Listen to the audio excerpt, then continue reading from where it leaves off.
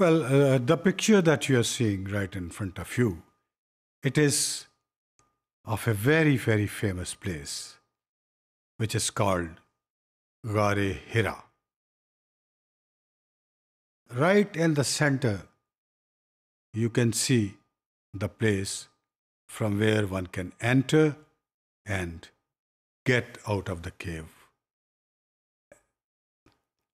This cave is 3 miles away from Mecca in a very famous mountain which is known as Hira.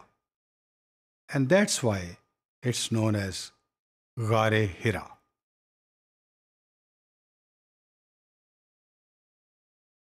The mountain of Hira, because of its importance and because of the personality Zat-e-Rasool sallallahu alaihi wasallam, who quite often stayed there, because of him, it is today known as Jabal-e-Noor, Noor ka Pahad, and very few people remember it as Kohe Hira. Zat-e-Rasool sallallahu alaihi wasallam used to go to this place. This is on one side of the mountain,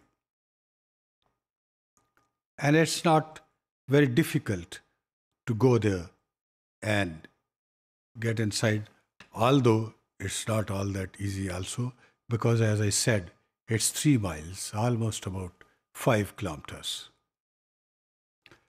Zat-e-Rasool sallallahu alaihi wasallam used to visit this cave right from his very young days. There are reasons for that. Obviously, we are proud to be his followers, sallallahu alaihi wasallam. There were reasons for that. And what were the reasons? Those can be explained at a very, very large way, but we'll be very brief about it. Zat-e-Rasool sallallahu alaihi wasallam wanted absolutely mental peace. Mental peace to worship Allah Almighty. They were absolutely, this cave was a deserted place.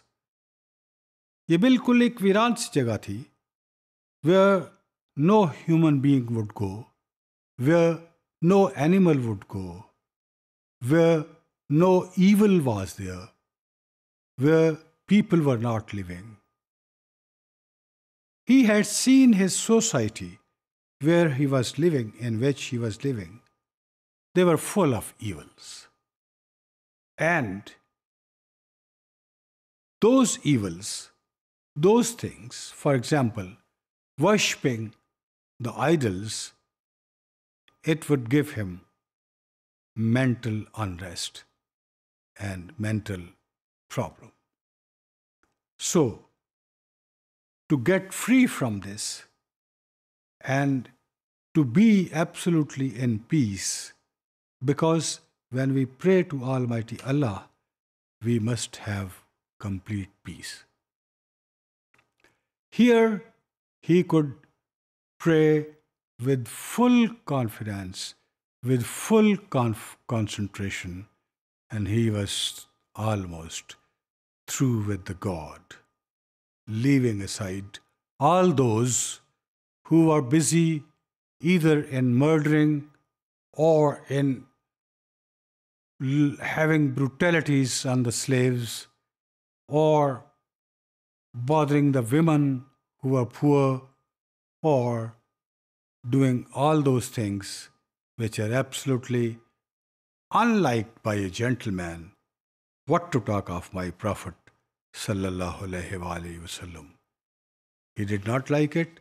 So that's why right from the beginning, right from the very early days, he had selected this place, and quite often he would go there to say his prayers.